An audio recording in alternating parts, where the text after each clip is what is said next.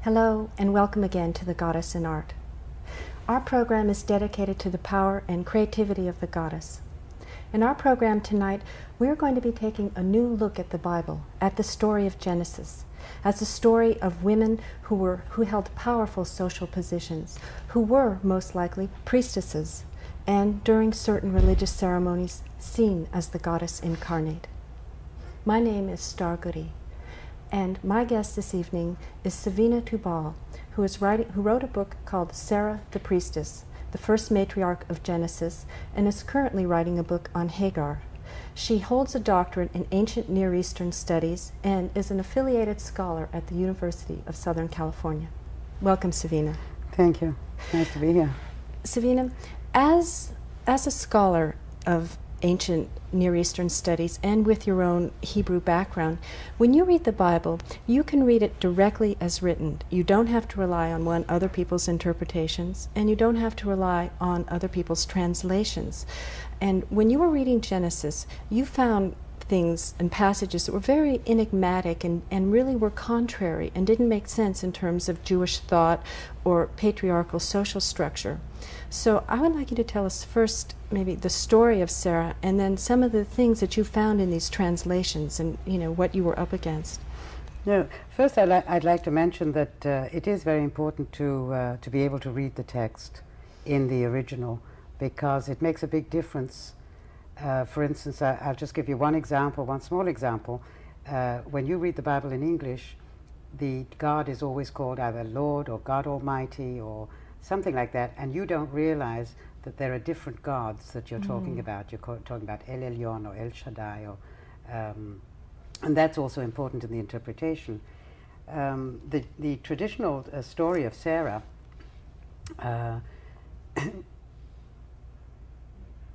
Sarah is presented as being barren, and she has a handmaid whom she presents to her husband so that he can have a child. He can have a son, is generally what they say. And her husband is Abraham. And her husband is Abraham.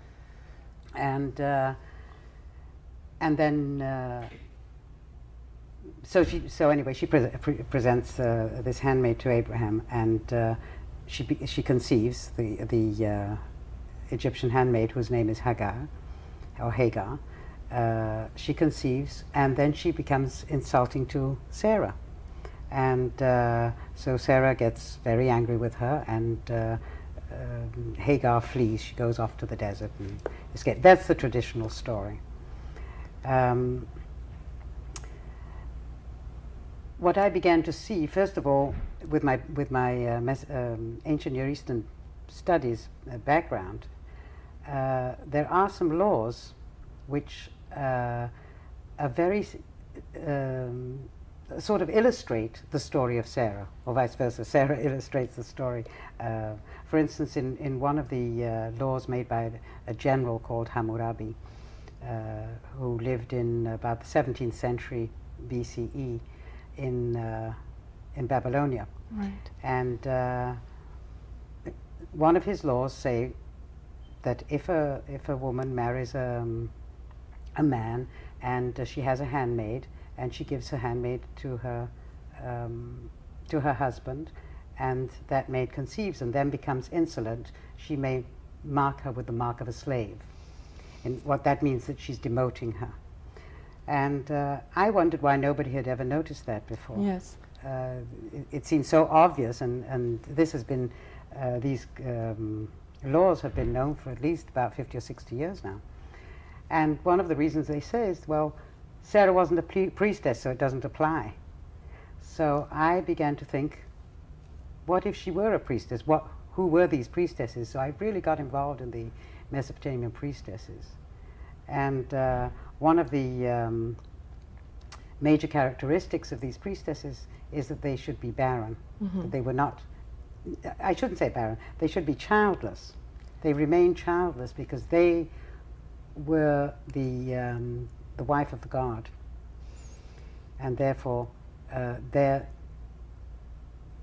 fertility was the fertility of the land, or the fertility of the people, and that kind of thing.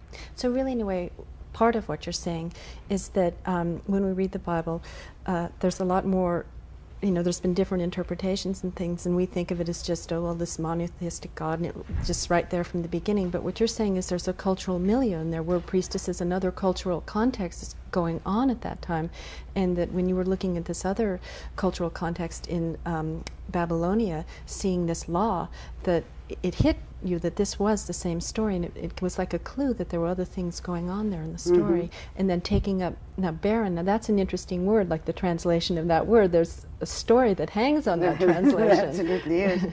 And the story that hangs on that is that the Hebrew word is akara. And akara can be either interpreted or translated as childless or barren. But if you read the English version of the Bible, it's always translated barren. And the implication of that is that God had to intervene in the conception of the children of the barren women. And so that brings the male God into, whereas in fact it was, if they were priestesses, which I think they were, like Sarah and Rebecca and Rachel, if they were really priestesses, then they remained childless from their own volition, from their own will, because they belonged to a certain order, a priestly order. In other words, that was part of the vows of being a priestess. That's that right. One was not a mother, but one was a priestess, or served the goddess or the god. Well, they served various goddesses. It depends where they lived. Mesopotamia had city-states, and each city-state had a god and goddess as a protector of the state. And these priests and priestesses, but particularly the priestesses,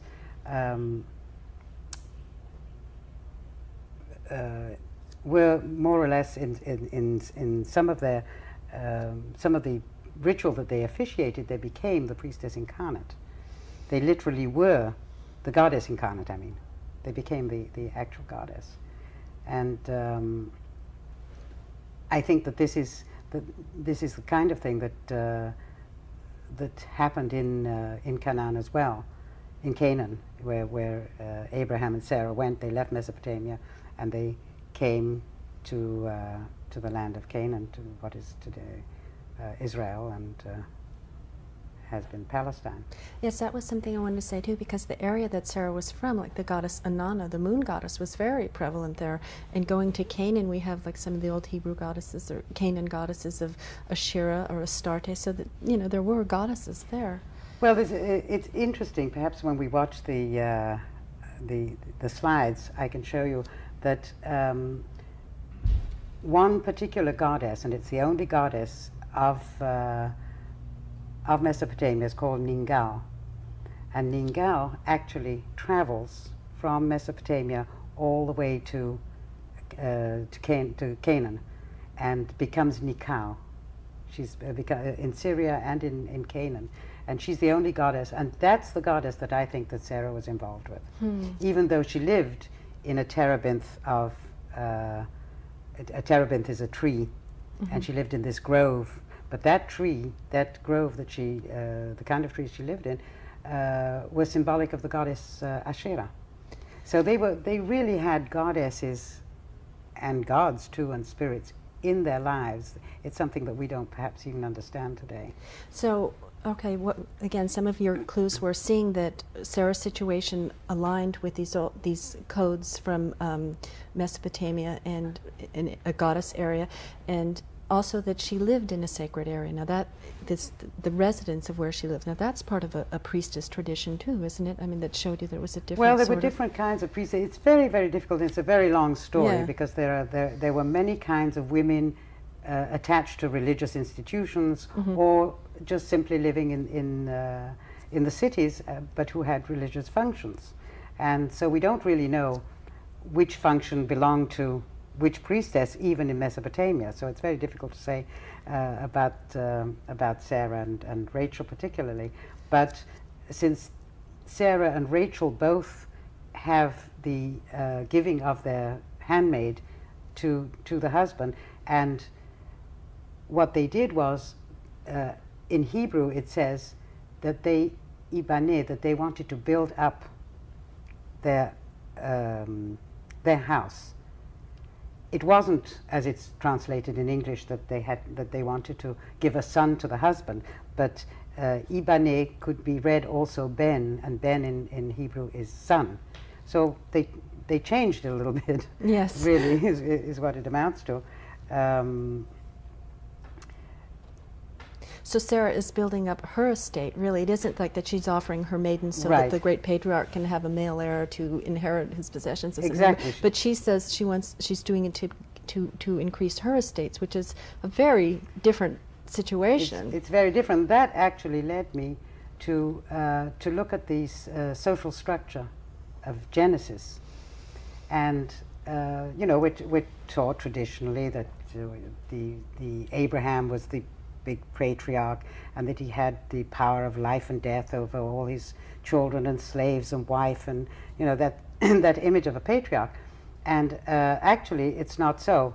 For instance, one of the characteristics of patriarchy is patrilineal, in which the son inherits from the father, whether it's his property or his title or his... No, this is the oldest son. Always the eldest son. The eldest son inherits, right.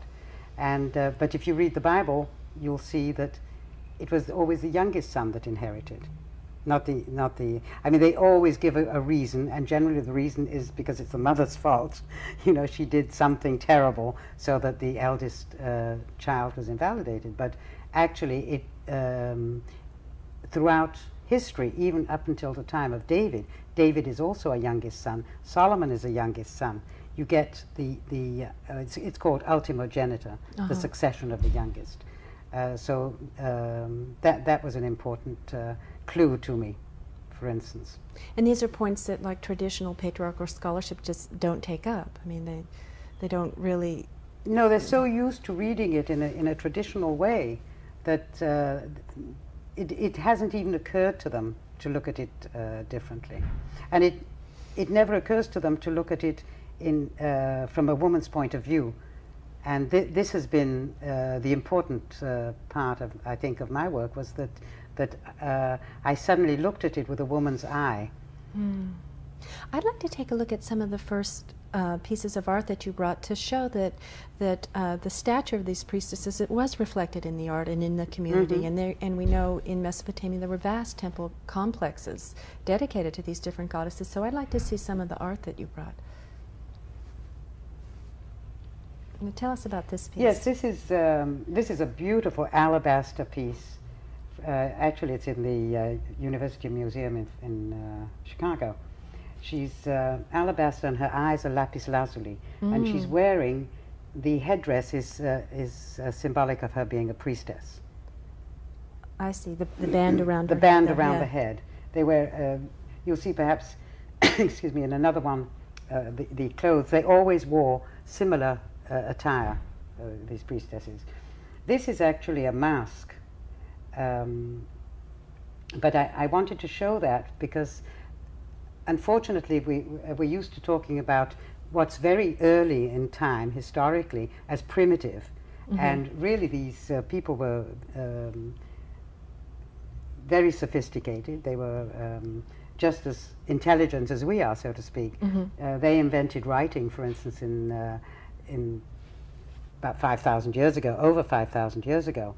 But the invention of writing is just an invention of a new way of communicating, in the same way that we have invented computers. Now this is a map that shows us some of the area, like where Sarah's from. I don't know if people can see it, but it's just above the Persian Gulf there, the area of Ur, and they traveled up north. Yes, on the right-hand side. On the right-hand side, you see, God said to Abram, supposedly, go from your land and go to the land of Canaan. Well, the land of Canaan is on the left-hand side. Mm-hmm. You see that looks like a finger. Well, just further up is Canaan. So they came from the right-hand corner, and instead of crossing over, which they could easily have done, they went all the way north to Haran, mm-hmm. to another city. And Here you can see the priestess attire. They wore these dresses that were like flounced. They're not quite sure what they were made of, but she too has the same headdress. This is a priestess called Enna Tuma, I think her name was. En means lady, like lord and lady. And this is a statue dedicated to this goddess Ningal that I was telling you about, who traveled from Mesopotamia to Canaan. And now these pieces are all around, they're from the same area of Sarah and Abraham, and they're also the same era that you kind of place their story, which is around 3000 BC. Most of these pieces are they're all from about 5,000 years ago. Yes. Also, one of the things that was a clue to you about somewhat the power of Sarah was her involvement in who her son married, or the matrifocal descent group. Maybe you could tell us a little bit about that. Well, there are various characteristics to a matrifocal or a woman-oriented society. One of them is that when a man marries, the wife does not come into his house. He goes to the wife's house, because the nucleus of the family is the mother, the grandmother, the sisters, and the daughters, and the sons, of course. But it's really a female line. And of course, all these matriarchs had sons. Somehow they didn't have one daughter amongst them. But one of the characteristics in the biblical stories is that the marriages are always matrifocal. In other words, the male goes to the female's house, or the mother's, the daughter's mother house. And another thing too is in looking at it, you know, there was Sarah, and then there's Rebecca and Rachel, and these are the different generations in the story of Genesis, and all of them were quote unquote barren. So what are these, you know, patriarchs doing with these barren women? I mean, they could have divorced them, and this was sort of a clue to you again that they were priestesses, and part of that they were fulfilling other sacred functions. Well, actually, again, coming back to the Hammurabi law, according to Hammurabi, if a man's wife was barren, literally barren, he could divorce her, or take another wife, or take a concubine, and so I was really surprised that when I started to calculate that these women had been, quote, barren for like 30 years, Sarah was barren, and 20 years Rebecca, that gave me the clue too that was one of the characteristics of the priestesses. But that wasn't enough to substantiate the fact that they were perhaps from a religious order. So I began to look at other parts of what these priestesses, of the function of the priestesses, and what they did. And one of the functions of a priestess was what is always called either sacred prostitution or sacred marriage, which is actually a very derogatory term. Yes. But again, the translation, right? It's like always a translation. It's hieros gamos, which really means a mystic wedding. Would actually be the translation. And now this is a ceremony. Tell us what this ceremony is. The ceremony of the hieros gamos. The ceremony, first of all, it came from the belief of the Mesopotamians that the gods themselves had this interaction, this sexual meeting, and that this caused the wonders of the world. And so, so to speak. And so the priestess who represented the goddess, at least she represented the goddess and became, I think, they really believed that she was the goddess incarnate, when she also took that function of having a sacred or mystic marriage, a mystic wedding. And the reason for this was that she was to choose who the new leader was going to be, or whether the old leader was sufficiently in good condition physically and mentally and spiritually to take over the ruling of the people. And one of the special elements of the wedding was that the priestess stood at the gate or at the door of the temple and received the bridegroom into her abode. And this abode was the storehouse, because the many of the goddesses did take part in this ritual, but the one very well known one is Inanna, the goddess Inanna of Uruk. And now this connects too with Sarah at her tent, because there's an interesting story of Sarah, and often there's things happening around her tent. So I was wondering if you could connect this with Sarah. Well, you see, it was never really understood why. There's a story where 3 men come to visit Abraham, of course, and it turns out that they are 2 angels and a god. And then the gods are telling Abraham that Sarah is going to have a child. And then there's this little story about Sarah being in the tent door and laughing because she doesn't believe she's going to have a child. And actually, that special element of her standing at the door in her, quote, tent was the most important feature of the Sumerian wedding of the priestess with the god. All right, let's take a look at some of the other pieces of art that you brought, because we have actual, like, a vase that shows this. And so let's take a look at that. Okay, now here we have the map of Canaan, and we see here the Dead Sea, and we see here Mamre, where Sarah was living, and we know that that was a sacred area and where her tent was. Yes. And then you can see further down to the south, you see is Beersheba. Beersheba is really where Abraham lived a great deal of the time, according to the Bible. And you never hear scholars comment on this either. Right. But actually Sarah's residence was in the area of Hebron, and Mamre in particular, but she was buried in Hebron. All right. Okay, now here we have this Uruk vase, and this is about, what, 3,000? Is this 3,000 BC? Or? Yes, this is around 3,000 BC, and it comes from Uruk. It comes from the area of the temple of Inanna. And this represents the sacred marriage here. And yes, this whole vase, it's also an alabaster. It's about 4 or 5 feet tall. I haven't seen it actually because it's in Syria. But you see there's the priestess standing at the gate. Is those 2 staffs, look like staffs, they're ring bundles. And those are the symbols of Inanna's gate. And that is Inanna standing there. And this is inside her temple. You can see all the food, the storehouse. Now this is a man bringing... No. Yeah, this is the priest. Oh, that is the priest, yes. That's the priest bringing the gifts. He's the first priest bringing the gifts. And here we have the priestesses. And those are the priestesses inside the temple. I think one's pouring a libation. In other words, they're preparing the marriage. Right. And you can see the vases in the back. Here's Inanna's, this was Inanna's temple, the original temple, which was a storehouse. What happened was that she collected all the foods for times of famine or times of pestilence, and then it was distributed. In other words, the priestess had the power of life and death of the community.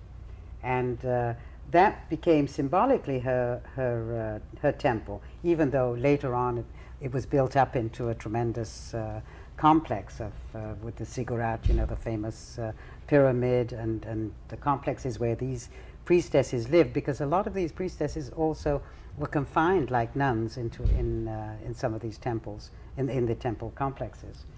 So there is a sense of Sarah's tent as being kind of the abode of the goddess and very sacred place. The feeling was that it's called, my feeling is that it was called a tent because it symbolized the goddess's tent.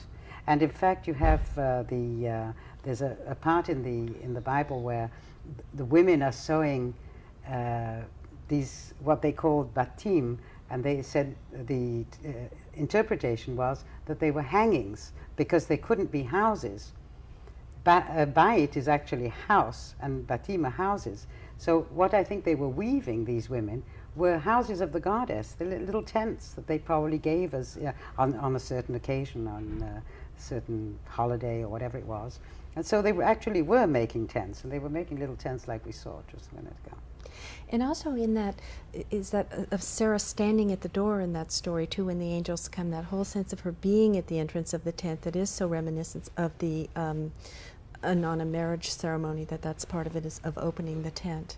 Well, in fact, afterwards, she does conceive and she does have the child. So to me, that was the Annunciation.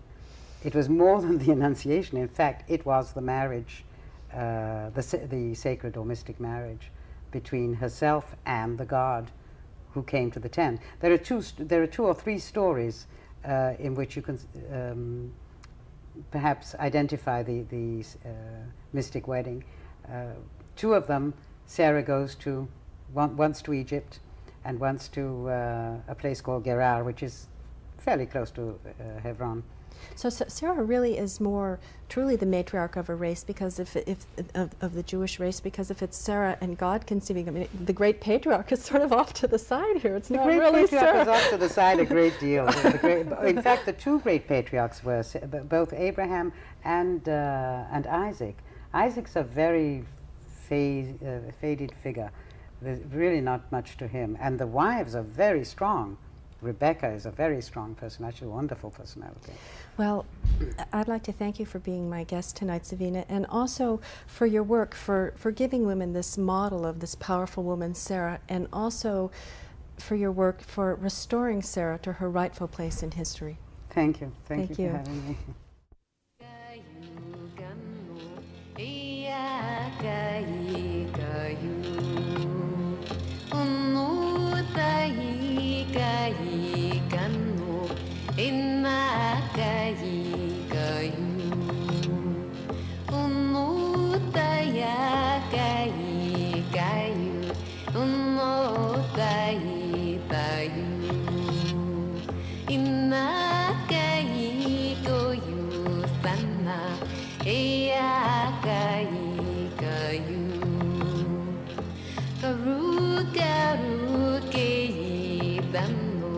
In